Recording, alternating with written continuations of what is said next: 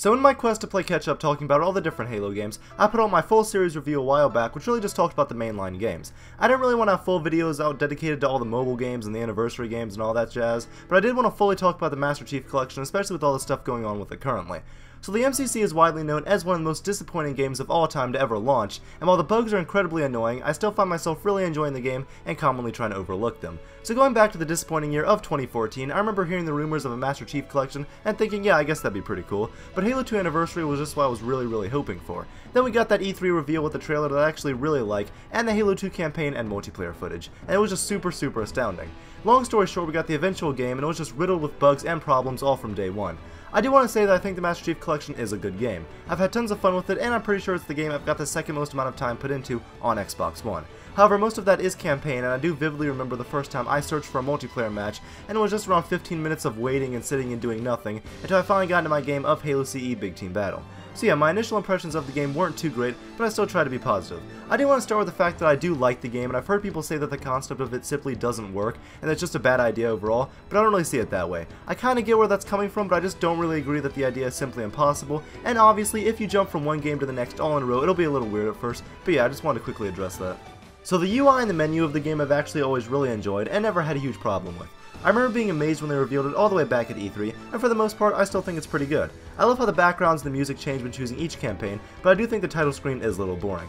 I do absolutely love the additions though of the par scores and the part-time achievements, and going for all those through 5 different campaigns was a ton of fun, and it's something that definitely entertained me for months. However, just like much of this game, problems arise in the form of bugs, glitches, and the game just simply breaking out of nowhere. Majority of the time, your best score and time won't even appear where they're supposed to. So if they could fix that, it'd personally go a long way for me to keeping me motivated to keep replaying these campaign missions over and over. So yeah, for the missions themselves, it's obviously a joy being able to play all of them in 60 FPS, and the campaigns remain as fun as they ever have. Being able to choose specifically what you want remastered before each level is also a really nice touch. Halo CE Anniversary is great, even if it looks a little too much like Reach for my taste, and Halo 2 Anniversary was a huge treat the first time I played it.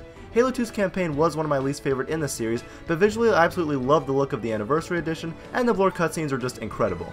As much as I love Halo 3 Remastered though, we don't really need it at this time. I'd love one in the future, but right now we just don't really need it, and the campaign still holds up incredibly well 11 years later. And Halo 4 is still fun to play through even with all its weird gameplay changes today. Now, as great as that all sounds, all 4 campaigns are also buggy messes. I didn't experience too many bugs on my first playthrough of all the missions, however I did experience the game crashing on multiple occasions between loading the different missions. And the bugs I did encounter, such as the mislabeled QuickTime event in Halo 4, were super irritating. While these bugs were definitely a pain, they haven't hindered my experience too much, and overall I hope they are fixed relatively soon for the people whose campaign experience has been ruined by them. Also mentioning the ODST campaign, it's pretty much the same thing. I didn't really come across too many bugs my first time playing through it, and with this being my first time fully playing through ODST, I thought it was beautiful and I just really enjoyed it. And with it being free for many people, including myself, as an apology for the horrible launch of the Master Chief Collection, I thought that was really cool and just a fun surprise.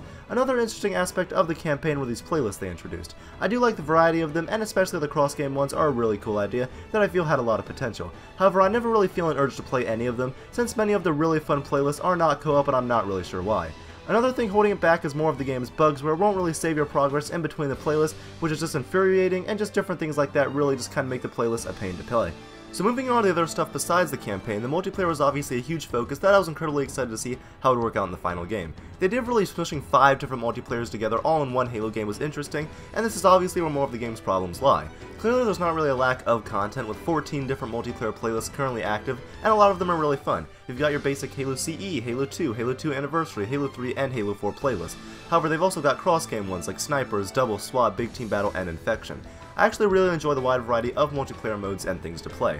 I also like the ranking system they have with certain playlists like Halo 2 Anniversary and Doubles. And my thoughts on the individual multiplayers all pretty much stayed the same, but I absolutely loved being able to play Halo CE on Blood Gulch with people online for the first time. It was an awesome feeling and just a really cool experience that I would definitely recommend trying out if you haven't already, and really what I just think the Master Chief Collection is really all about. The Halo 2 Anniversary playlist was also an awesome inclusion that I visually love the look of, and is still a blast to play for me to this day.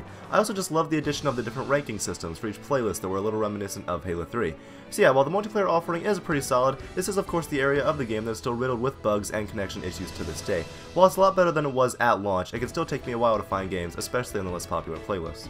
And relating to the multiplayer is by far the most irritating glitch I've ever encountered, where it basically just won't even allow you to join your friends. I could deal with all the other problems in this game, to blatantly never be able to join your friends is awful. awful, and the fact that this remains a problem to this day is just insane. And the other multiplayer content we did get was the co-op multiplayer of Spartan Ops from Halo 4, which is also about the same. I do think that the actual cutscenes should have been included, so we can kind of relive the story since it's actually been a while. The custom games, just like the online multiplayer, also offer a wide variety of content, with your custom modes in each of the games, and maps made in Forge. The one new Forge edition we did get was obviously Halo 2 Anniversary's Forge, which, just like all the other Halo 2 Anniversary stuff in the Master Chief Collection, I absolutely love, and I really enjoyed being able to finally make classic minigames in Halo 2.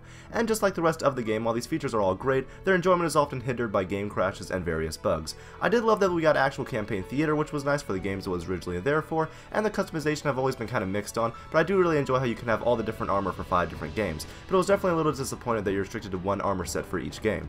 I also just kind of appreciated that the avatars and the nameplates you could earn by completing different achievements in the campaign, as you actually felt like you were working towards something. So that's about all that's going on with the Master Chief Collection currently. Overall, I enjoy the game and it has a lot of really great parts to it. However, almost every single one of them is affected and hindered by bugs that still have not been fixed to this day. As you might know, 343 has been talking about their bug fixes they're going to be doing to finally fix the MCC, and these actually look really promising. I'll leave a link in the description below if you haven't seen it already, but it's basically just their blog post about it, and they pretty much just detail all the specifics about some of the bug fixes they're going to be implementing. However, there is a community wishlist they mentioned, and some additions that really pique my interest.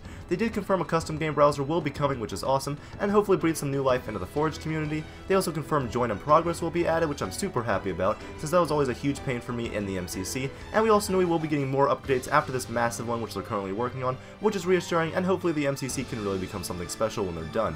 Like I said, they also brought up a community wishlist of features, some of which I'd absolutely love. By far, the number one thing would be Halo Reach. If I could somehow play my favorite campaign in the series in 1080p 60 FPS, I would be absolutely in love and astounded. They mentioned the chances for this aren't too high, but I would absolutely love it, especially if they added Reach Firefight and ODST Firefight. Additional Spartan customization, I also agree, is very desired, in addition to the Halo 4 missing content, such as the Mark V armor. And something that aren't a huge deal to me, but I would still really like to see, are a UI refresh and a change in the progression system. So I really can't wait to see which of these will be implemented. If done right, they can really save this game and actually make something of the Master Chief Collection. We know it's being optimized for Xbox One X, so I do think the future is bright, and just imagine the Master Chief Collection actually being a real hub and celebration of Halo's past, and truly filled to the brim with content. I'm incredibly excited to see what they do, and hopefully 4 years later they can finally make something of the Master Chief Collection. So don't forget to tell me in the comments below what you guys think about the Master Chief Collection, and which changes you would like to see in the future, and also don't forget to subscribe to Majestic Gaming for more Halo videos in the future. Alright guys, thanks for watching, Majestic Gaming.